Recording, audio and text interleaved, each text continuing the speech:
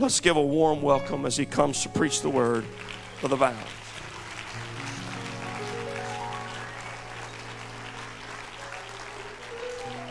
Praise the Lord, everybody. That old song says, sometimes the clouds hang low. Every now and then darkness comes around us. I can't even see the road.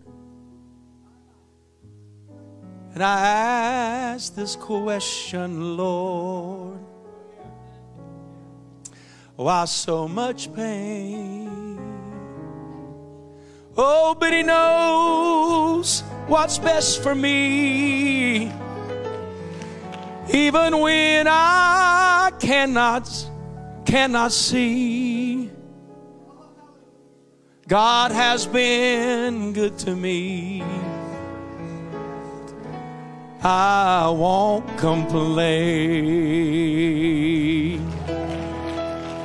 for God's been good to me. He's been so good to me. How many can testify and say, more than this world could ever be? Oh, He's so good to me. His Spirit came to me and gave me victory. God is so good to me, I won't complain. Let's love Him today.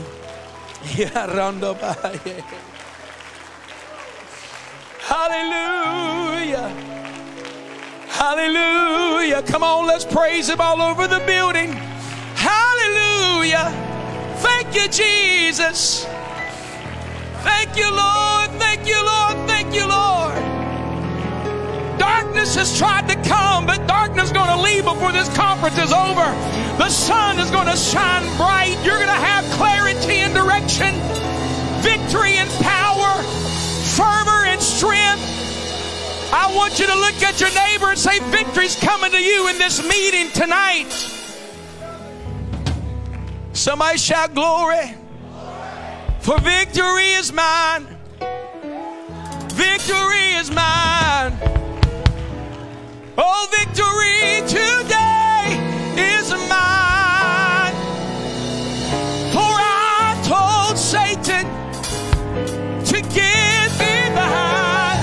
Somebody help me. Victory today is mine. Oh, thank you, Jesus. Oh, victory is mine. Oh, victory is mine. Yeah, victory today is mine. I told Satan, oh, victory today is mine. Oh, the Holy Ghost is mine. The Holy Ghost is mine. The Holy Ghost today is mine.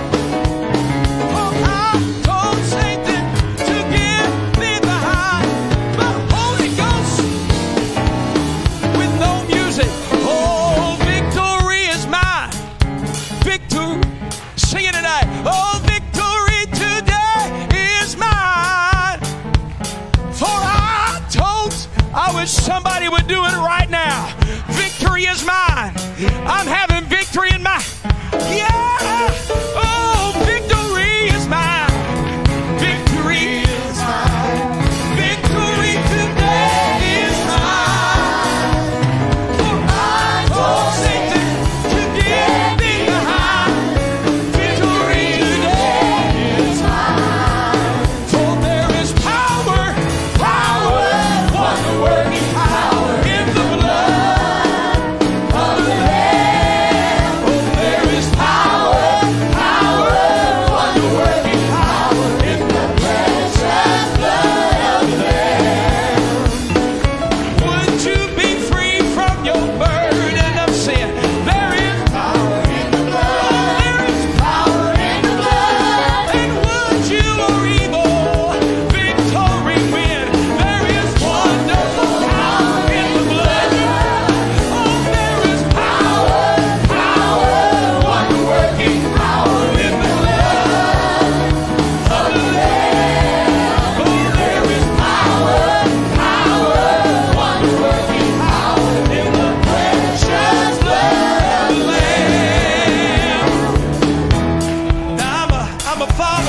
children. Sister Dylan, many years ago, you walked up to me and two of my buddies at a youth convention. We just loved you, and Bishop Dylan, he'd come to West Virginia and preach. He would stand on top. You remember that West Virginia camp platform is the highest in UPC history. It's way up here. He would climb up on the top of that, preach to all of us young people. He preached about the power of the blood. You talk about killing the weeds and the cracks of the sidewalk. I'm just a teenager. We love your preaching. I'm just going to tell you right now where I go. You're my type of preacher. I'm just going, and Sister Dylan. But she said to me, she said, you boys need to start praying for your wives right now. God to keep them and protect them. Well, I took you serious, and next year I'll be married 20 years. Amen. We got 4 children. I have a daughter that graduated. But when she was about 2.5, she was born with a little fire in her. Her name's Lakin. Somebody take her toy, she'll pour her own hair out. I thought she needs the Holy Ghost. Can you say amen? How many parents know what I'm talking about? And I'll never forget, one day I heard her scream from the bedroom, Sister Dylan. And it just happened to be that day that I heard about some kid that got eaten up by a dog and had 50 stitches. And we were watching my sister-in-law's dogs that day. And I thought, oh my goodness, the dog has attacked my kid. You know what I was thinking? Doggone. I ran into that room.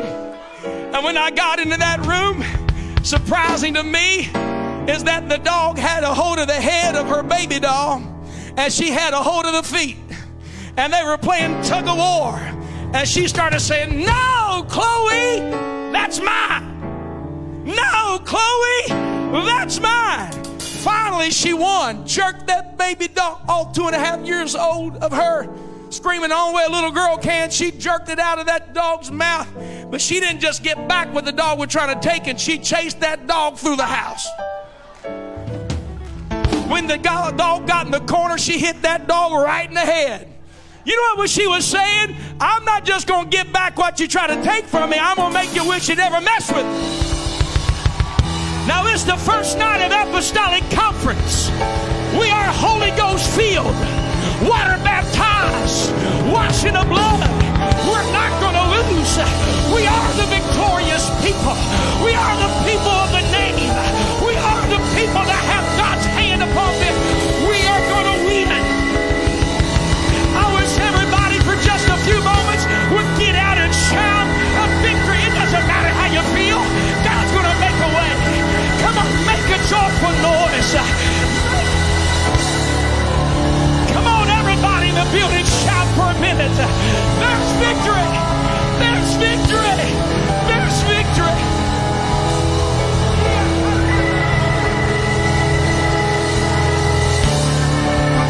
Hallelujah. Chains are breaking. Mountains are being moved. Come on, princes are falling. God's doing something in this meeting. It's not just another moment of emotion. There's power when I shout his name. Somebody shout Jesus. Jesus.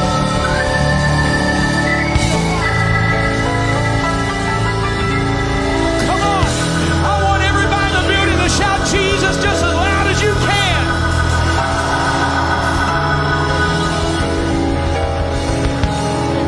Look at your neighbor and say, the devil's had a bad day. We are the church. I'm just going to take a few minutes and be myself here right now.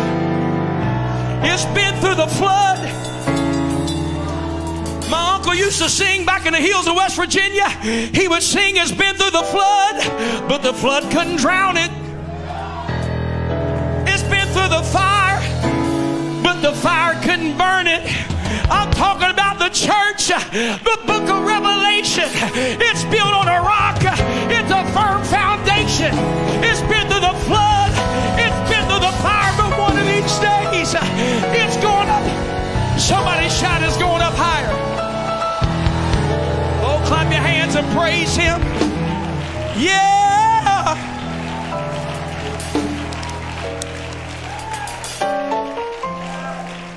Ezra chapter 4. Ezra chapter 4. I feel better. So much better. Some of you about to, so come on, since I laid my burdens down, you're about to lay some sickness down. You're about to lay some fear down. You're about to lay some anxiety. You're not going to leave this building the same way you came tonight. Something's going to happen in this building. Look at your neighbor and say, I feel victory.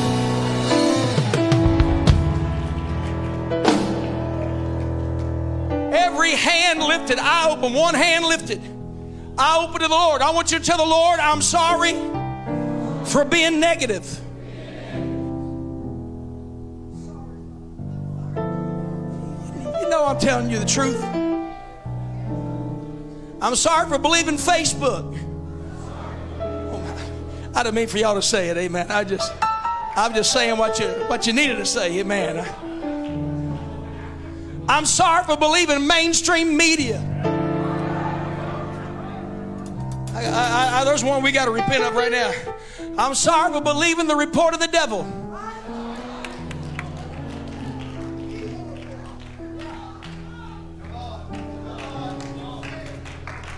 Whose report? Man, I know I'm in the South. Somebody shout, I will believe the report of the Lord. Well, that's what I'm going to preach tonight. Clap your hands and praise Him as we get into the Word.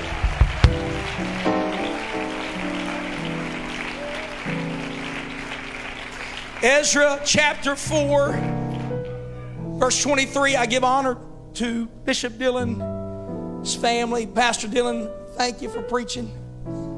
I love this message.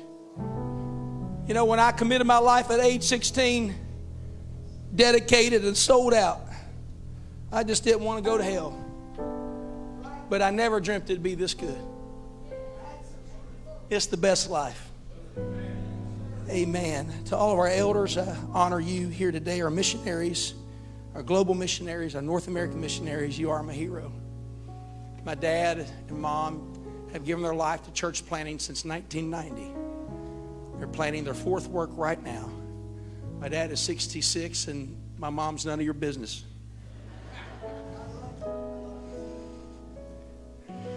I love you. There's nothing like the church of Jesus Christ. Amen.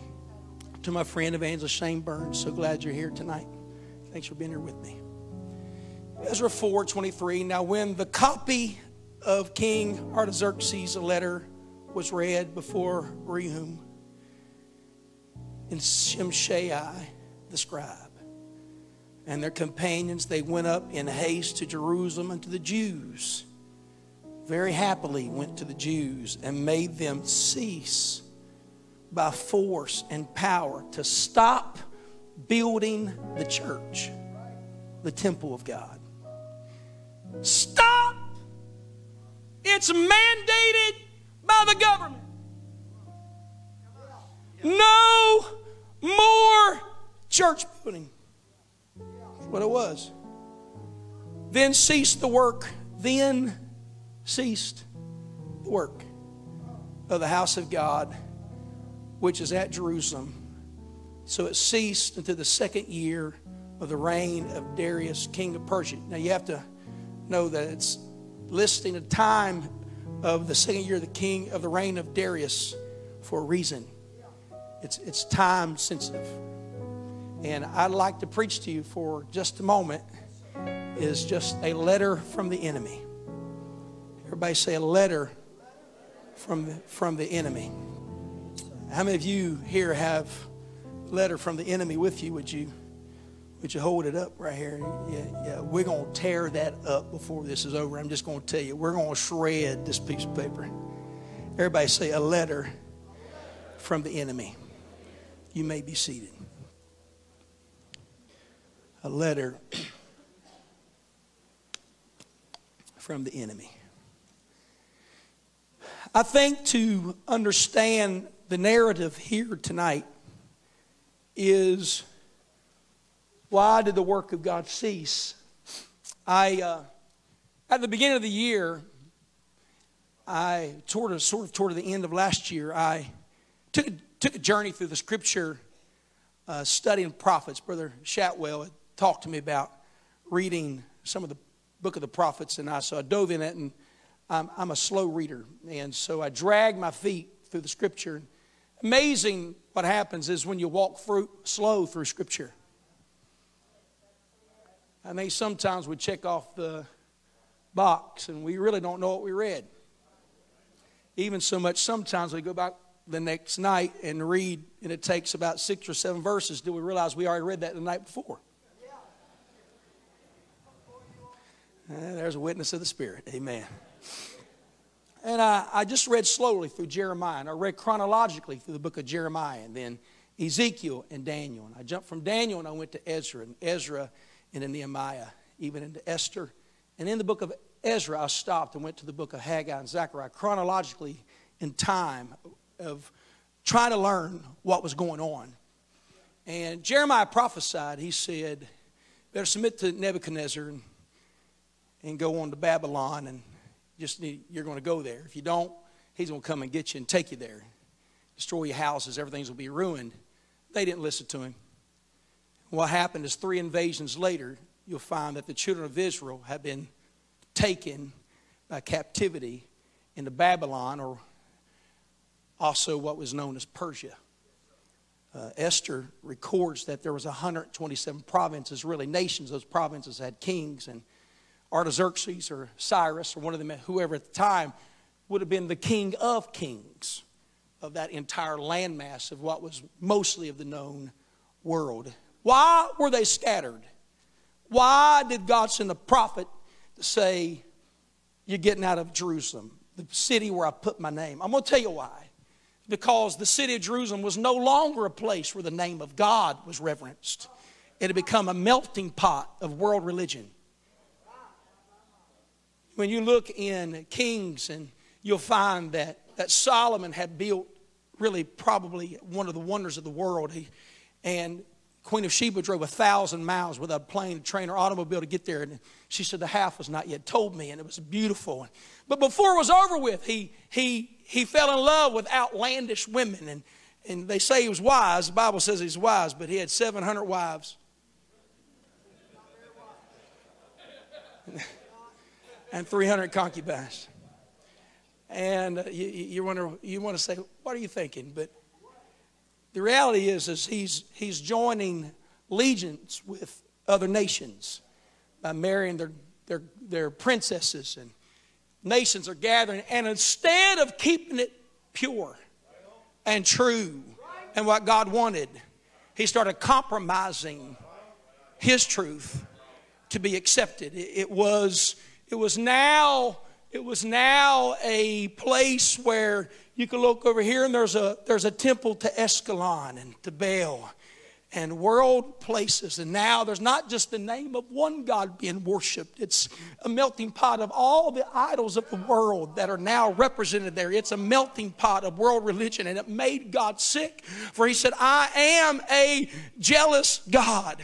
Somehow his favor went to his head, and he started trying to please the people instead of keep true with God. And in my prayer today, I just feel just a moment at the beginning of this message to tell you that you have to be very careful how you label success.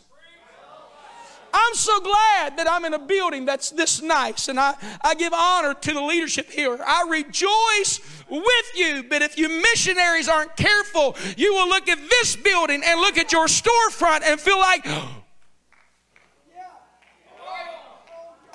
if we're not careful, that we will judge our success by how many people are in attendance. And when our brother or somebody asks us, we haven't seen since 2 years because of COVID, and we walk up and they say, how you doing? Oh, I'm doing great. How many of you running now? Don't ask a missionary that.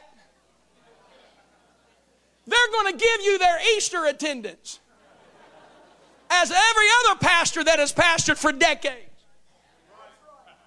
Let's just be real here for a minute. And we start comparing ourselves among ourselves on what is success.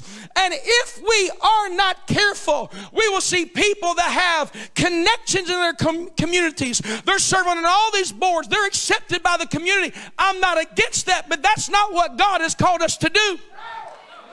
We're not here to build buildings. We're here to see conversions. You can have a crowd with no converts. I'm just going to hit it and I'm going to get on. But we cannot become people that just honor ourselves and how many people are in the... I realize 120 on the day of Pentecost. I realize 3,000 were added to the church. I realize there's a book of Numbers. But you got to stop judging yourself according to what everybody else is doing. God's called us to preach the gospel. And it's the gospel that makes converts. We cannot change the message to keep up with somebody. We cannot change who we are to have some financial status of somebody else. I come to preach you. You hold on to the gospel. You hold on to the apostolic message. Somebody shout amen. Buy the truth and sell it not. Can I just stop here and say that the gospel still works? The power is in the seed. If you will preach it with love, you will see repentance. Hold on a minute. I believe in people getting baptized and people getting the Holy Ghost. But when's the last time you celebrated somebody repenting?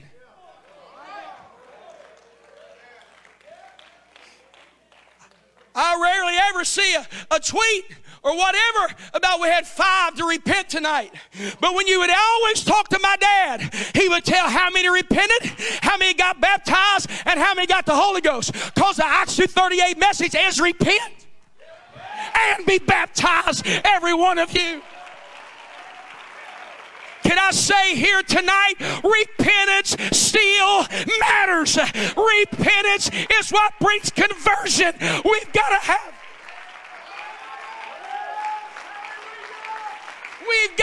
repentance. Bishop Wright, I'll never forget the message he preached on the gift of repentance. Impacted my life and changed my life forever. My dad's preaching for me tonight in Zanesville.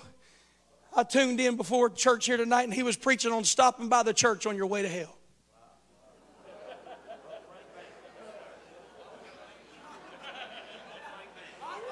That's Frank Bounds for you right there. That place was roaring in there. Repentance matters. And if we're not careful, we'll become like Solomon. That we attain to a place of favor. And then we lose what God has started. And God said, I can't stand it anymore. And he hit them with Nebuchadnezzar, a heathen, and has scattered them all over Persia. Jeremiah told it would happen. Ezekiel was the prophet during it. You see, Daniel talks about at the end of it and how we're going to get back to where it began. I feel my witness here tonight. Ezra is the scribe, the man of God that the Lord called to lead the people back on the first going back to Jerusalem. Everybody say, get back to Jerusalem. Ezra brings them back, and we find the book of Ezra that talks about going back to do what? To build the house of God. Why? Because Solomon's was destroyed. And if there is going to be a gathering back to Jerusalem, it only sounds wise that the first thing that we do is build the house of God. Somebody shout, build the house. And they do, and they have a carpenter. He is a governor as well. His name is Zerubbabel, and he is building the house of God. Chapter 3 tells us that when they built the foundation of the house of God, that you couldn't discern the noise between the elders crying and the youth praising and shouting, the young men shouting. There was a noise that went out when they celebrated. Just the foundation was built. The walls weren't up. There is no rooms that's built. It's just a foundation. And somebody say they shouted. When they shouted, the noise spread. Something's going on in Jerusalem. It sounds like a revival. When revival begin to be allowed in the city, guess what happens? The enemy shows up. The enemy shows up and says, we would like to come and help you build the house of God. But Zerubbabel discerned that they weren't there to help. They were only there to distract. Not everybody that comes to your church is going to be a help. Listen to me. Not everybody that comes and has a little money in their pocket, has a little influence in the community, is coming to help you build that work. They might be coming there to stop you from doing what God has called you to do. We just can't be numbers people, and I'm not against numbers, but we've got to get back to a place of discernment and realize, is this of God or is this not of God? I've had people to say they wanted to come and help me, and they didn't do anything but drain me. And when Paul went to Macedonia, because he had a vision from a man that said, come and help us. And he gets there, and he has a prayer meeting, and Lydia is converted. Guess who shows up? A woman of divination. And she says, these are the men of God which bring us the truth. She spoke with flattery, but she had a bad spirit. I want you to lift your hands in this room, and I want you to ask God to give you discretion.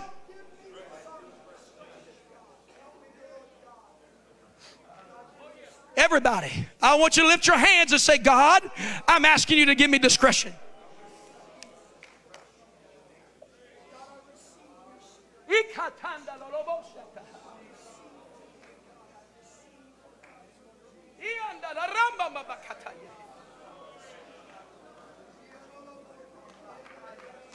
Help me discern those that have come to help me from those that have come to hurt me. Somebody say amen. Now my voice is very weak tonight for some reason. I don't want to be misinterpreted. I'm not against celebrating people receiving the Holy Ghost. But we've got to hold on to our apostolic truths. And realize that if God called me to that city, there is going to be a breakthrough. And I don't have to compromise on one thing to see it happen. Not one thing. Come on, you keep praying, you keep fasting, you keep preaching, and you keep reaching, and God's going to give you the breakthrough. Some of you are going to have some things that happen this week. It's going to happen back home while you're here, because the prophetic spirit's going to come over you, and you're going to speak life where there's been death. I'm telling you, it's going to happen tonight.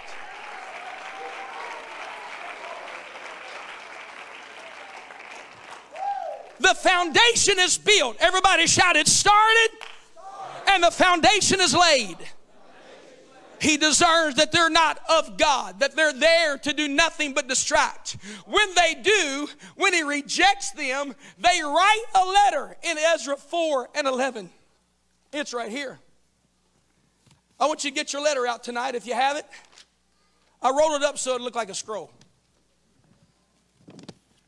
Are you with me? And this is the letter. Thy servants, the men on this side of the river, and at such a time, this is a letter to Artaxerxes, be it known unto the king, that the Jews which came up from thee to us are coming to Jerusalem. Everybody shout, they're here. Building the rebellious and the bad city, and have set up the walls thereof, and joined the foundations. Be it known now unto the king, that if this city be builded, and the walls set up again, then will they not pay toll, tribute, and custom, and so thou shalt damage the revenue of the kings. Let me just word it this way. If you let them build the church, it's going to harm what's been going on. Almost sounds true. Because something does happen when you build the church. He said, now because we have maintenance from the king's palace, and it was not meet for us to see the king's dishonor, therefore have we sent and certified the king, that search may be made in the book of the records of thy fathers, so shalt thou find in the book of the records, and know that this city is a rebellious city and hurtful unto the kings and provinces, and that they have moved sedition within the same of old time, for which cause was this city destroyed. We certify the king that if this city be built again and the walls thereof set up, by this means thou shalt have no portion on this side of the river. Signed, the enemy. If you let it continue, it's not going to be what you want.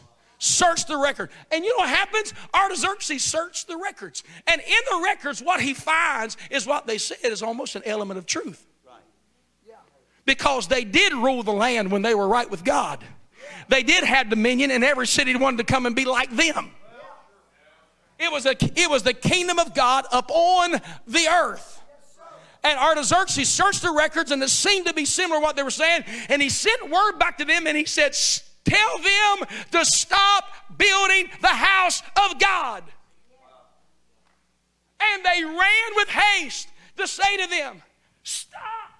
Stop what you're doing. You can't have church. You don't build this. You got to stop what you're doing. This is not going to go forward. It's done.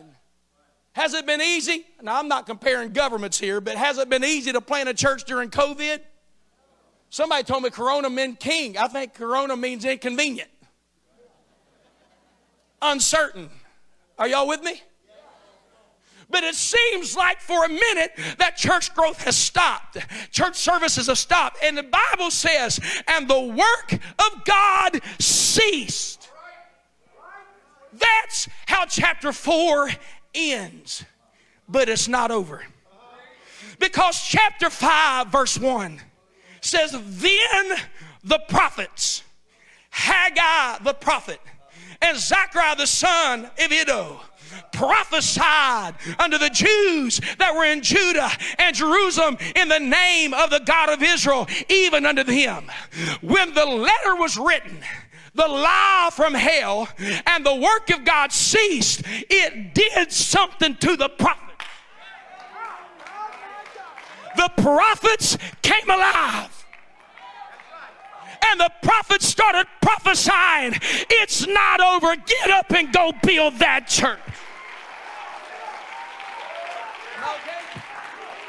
Get up and build that church. It is going to be finished. Don't you stop working. Don't you stop praying. Don't you stop. It is. Somebody shout, they started prophesying. And you know what they prophesied? And I feel like tonight that there's going to be some prophecy going on in this room, because some of you feel like it was over. I just come to tell you it was just a delay. It's not over. It was just delayed. And it's only going to be delayed. I want everybody to jump up on your feet and shout, it's not over. It's just delayed. Look at your neighbor and say, it's not over. It's just delayed. The vision will be filled. The church will be finished. The work of God will be established. God's name will be in that city he called you. The devil's doing everything he can to stop it, but he can't stop the church. Somebody shout, it's not over. It's just delayed. Clap your hands and praise him for a few seconds.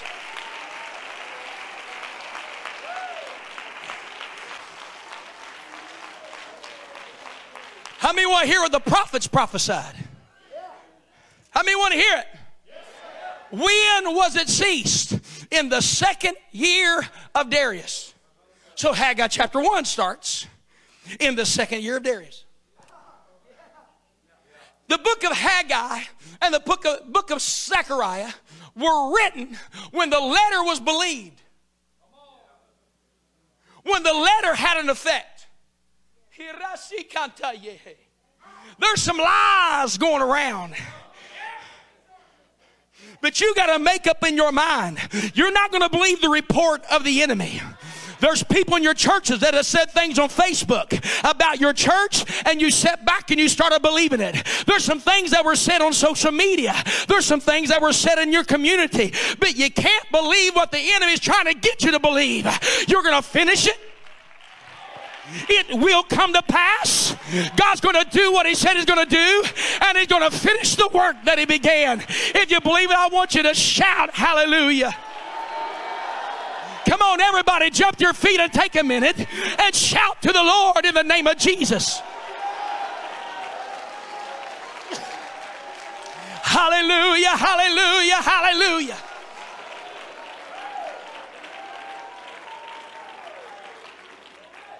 Wednesdays might have been a little slow, but God's going to bring miracles on your midweek Bible studies. I was teaching the other night and randomly started talking about miracles I'd seen. Withered hands healed, a leg grow, things that I would dreamt of seeing as a kid when missionaries were talking about. Blinded eye. I was in the middle of a Bible study and just started talking about miracles. All of a sudden on the front row, this lady started moving, a commotion. They got excited, started crying, a first-time guest. After church, her sister came to me and said, I have to tell you what happened when you were preaching. I said, what happened? She said, you know the lady that jumped off the bridge there and had tried to take her life in town? I said, yes, I heard about that. And she said, well, that's my sister. She's here tonight. She has one leg shorter than the other because of the cripple that caused by that accident. She said, but when you said the name of Jesus and started talking about the miracles that God was doing, she said instantly her leg straightened out as the other, because there's still power in the name of Jesus.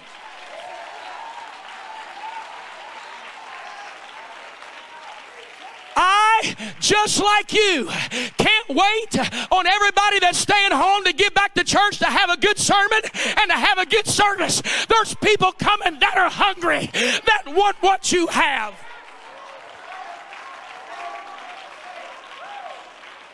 Brother Huntley taught us, he said, if you wait to preach your greatest message on your biggest crowd, you'll never preach it. It doesn't matter if there's 2 or 3. Preach it, believe it, and you'll see it. Clap your hands and shout here today.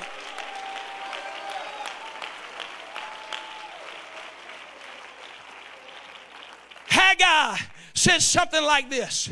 Then came the word of the Lord by Haggai the prophet, saying, is it time for you, O ye dwell in your sealed houses, and this house lie waste? He said, the time has not come. The time is not come. The time that the Lord's house should be built. Why are you saying those things? So in chapter 2, he says something like this. Yet now be strong. Look at your neighbor and say, be strong. Oh, Zerubbabel, be strong. 2 years ago, Bishop, I stood right here and preached the same service. And I preached on despise not small beginnings.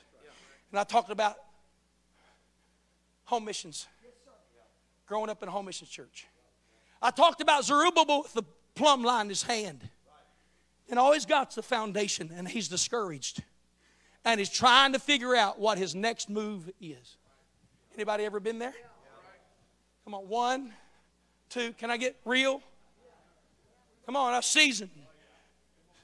Churches that are seasoned. I'm in a church next year will be 80 years. I'm the 3rd pastor in 80 years. And there's some Sundays. What's my next move? Discouraged, church builder. And he's holding a plumb line in his hand. A plummet, Scripture says. Zechariah 4. What am I going to do? I can't build. I didn't understand then what I have received now. I've known what I'm going to preach in this service since January. Sister Dylan, since January I knew what I would preach tonight. And I found out why he was discouraged. Because he's trying to build a church when the letter he received said he had to stop. And he's wanting to build and he can't. His hands are tied. He's been told no. It's not there. You can't do it. But when he was told no and he's discouraged, somebody to the kingdom that can hear from God showed up. Come here, Brother Watts. He showed up. And he looks at him. And he tells him. He said, oh, be strong, oh Zerubbabel. Somebody shout, be strong. He said, for I am with you, saith the Lord. 2 months of no church, but I'm with you and it's not over. Come on, COVID is not going to hurt you. There's going to be a propelling out of this meeting tonight. It will happen. He said, be strong.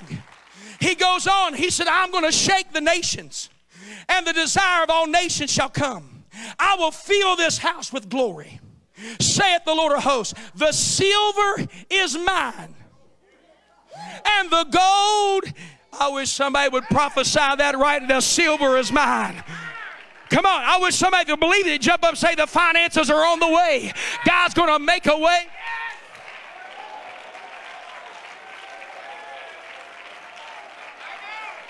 Come on, I said God's going to make a way. Somebody shout, the silver belongs to God, the gold belongs to God. He said it's going to be yours if you'll believe it.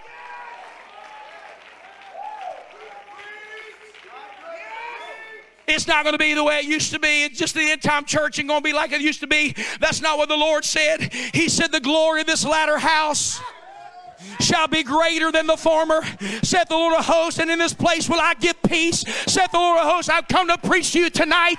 It's going to be greater than even you could have imagined, but you can't stop. You got to keep working. You got to keep building. You've got to keep reaching. Come on, clap your hands and shout amen.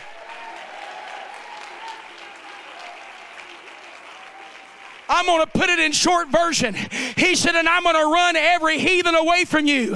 Everything that's been attacking you, I'm going to run it away from you. You will finish it. You're going to finish the work. If you believe it, shout amen. So when Zechariah starts prophesying, in the second year of Darius, he starts prophesying. And Zechariah, when they stop the work of God, Zechariah starts seeing stuff.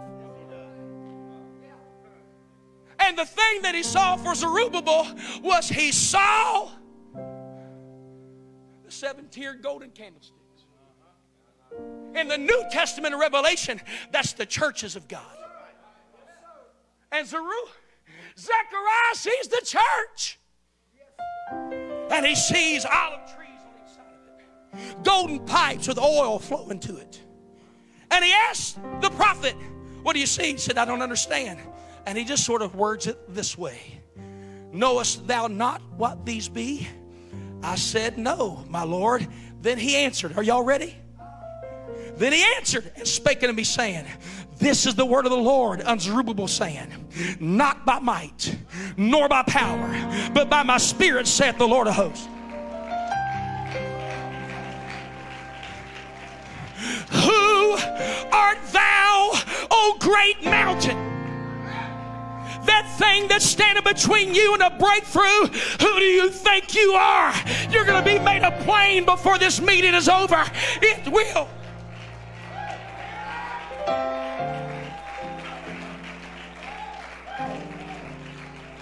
Somebody shout grace. Then the hands of Zerubbabel have laid this foundation of this house. Listen to me, Zerubbabel, as the prophet prophesied. Zechariah, he said, his hand shall also finish it. And thou shalt know that the Lord of hosts has sent me unto you. For who hath despised the day of small things? All I've got's a storefront. All I've got's a Bible study. All I've got's an application filled out. All I've got is a Christmas for Christ grant. All I've got, could I tell you what God put in your spirit? He's going to fulfill. It is going to happen. I've come to tell you it's not stopped. It's just delayed. It's not stopped. And if you will receive it tonight, you're going to feel a spirit of impartation come over your spirit. God's going to put some fire. I want you to lift your hands and say, let me feel. Let me feel the prophecy of your scripture.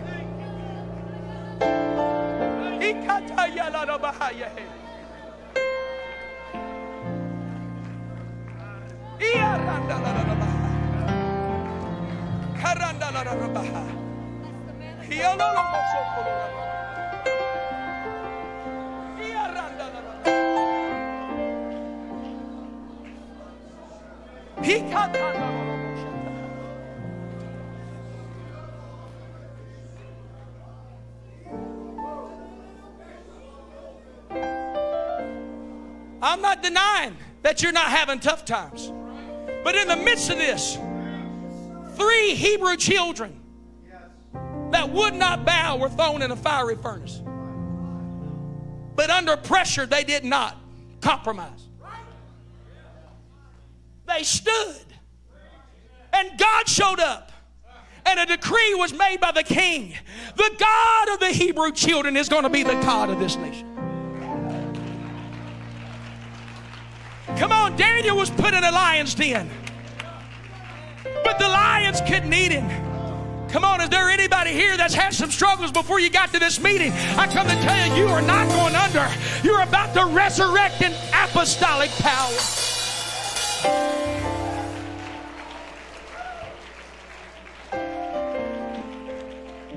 Take your hand like this. Says getting ready to turn around. So you know what they did? They started believing the prophecies. They got up and started working as if there was no decree. They just went back. The elders of Israel started building, started having church, started doing what they're supposed to do. They did. They started teaching Bible studies. Thank you for teaching Bible studies. I teach a Bible study to a family every Wednesday night at 6 o'clock before church. I'll teach a Bible study as long as I'm alive. Keep teaching Bible studies. You got to keep building. You got to keep working. Just don't sit back. And when they believed the prophecy and started working, they get another letter. A letter comes in the mail that opposes that one. And said, we went back and have checked the records. And Cyrus already made a law. Cyrus wasn't just a king. He's the King of Kings. And he said this: you leave those Jewish people alone. You let them have access, here it is, to all of the gold and all of the silver of the land. That's what he said. All the gold and all the silver of the land is going to belong to them. He said, I want you to help them. Don't you oppose them. And if you oppose them, we're going to take wood from your own house and we're going to hang you on it.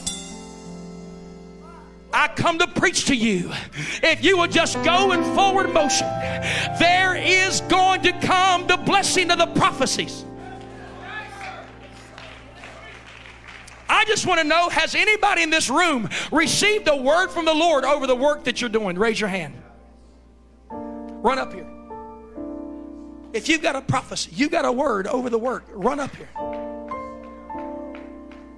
You went because you had a word. Hasn't happened yet, but there's a prophecy over you. Some of you that haven't got a word are getting ready to get the word in the next 10 minutes.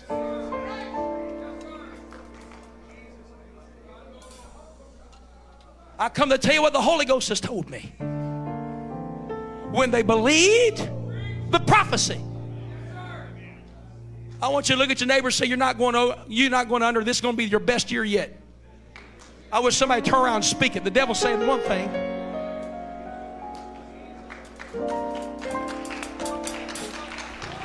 It's going to be your best year. Come on, I want you to turn around and prophesy to somebody. It's going to be your best.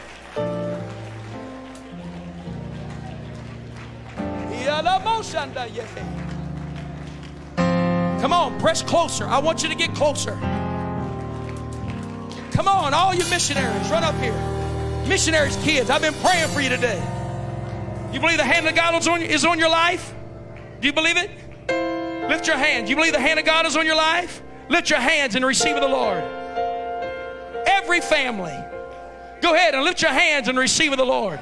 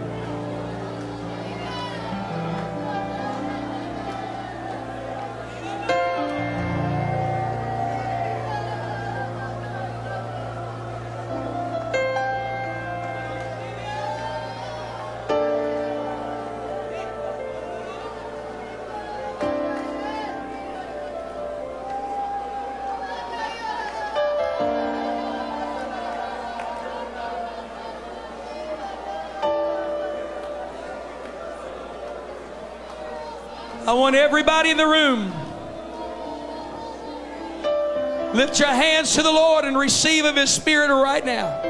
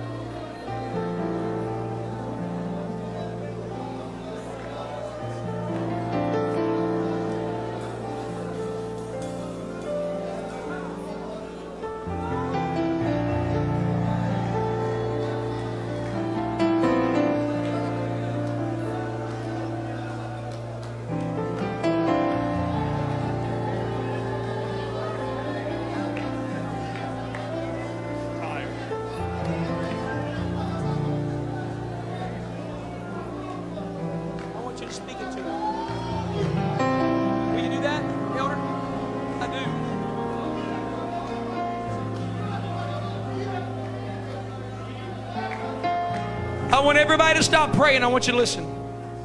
There's a few things in this room. One of the things that we're dealing with right now, one of the things, is there's a spirit of infirmity.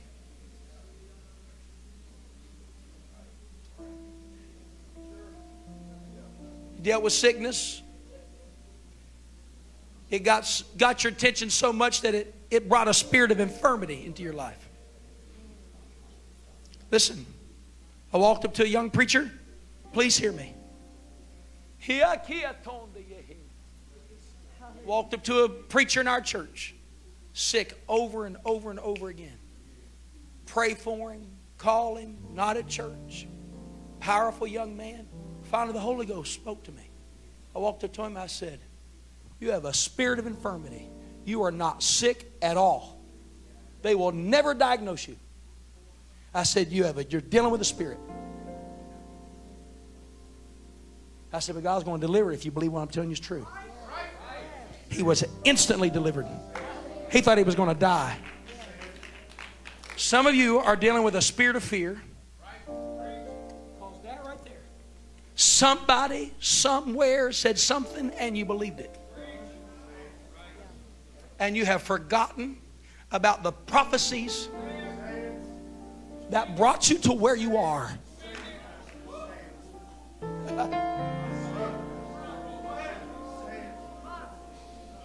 I want Brother Morgan to come. I want him to tell you what is in his spirit. That there is, listen, tonight's going to be the start of it. But there's going to be a reminding of prophecies. There's going to be a stirring of prophecies. And faith is going to hit this building like it's never happened before. Come here, Bishop. Paul writes his first letter to Timothy, putting the house of the Lord in order. Second letter he writes, it's very apparent that Timothy has given himself over to a spirit of fear. Ephesus, everything that had gone on there, he was intimidated by it. And so this is finally what the Apostle Paul told him. He said, now concerning the prophecies that went before on thee, I want you to remember them, that thou by them mightest war a good warfare.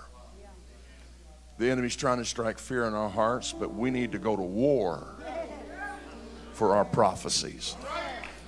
You need to fight for your prophecy tonight. You need to open your mouth right now and go to war against every spirit of fear, affliction, intimidation. Go to war. Go to war for it. You're not taking my prophecy. You're not taking my word. I go to war right now in the spirit. God's not a man that he should lie. That's it. Go to war for it. Get bold about it tonight. Go after it in the Holy Ghost right now. That's it, in the name of Jesus. Start remembering the prophecies. Stir up the gift that's within you. Stir it up. Stir it up. You stir it up. Stir up the gift. Mokisha makata yalalabaha. Shotoda mahaka. Oh, don't stop. War for it. War for it. Go to war for it. I remember what God said. I remember the tongues of interpretation. I remember the word I got in prayer. I remember the prophecies that came. You're not going to take them from me. I don't care what kind of letter you write. I don't care what you say. My God reigns here tonight. The king that spoke it did not lie. It's a royal decree. Jesus' name.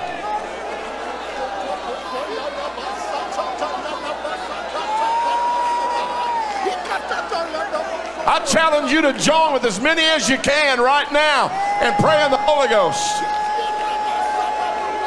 We're going to war for the word of the Lord. We're going to war for the prophecy.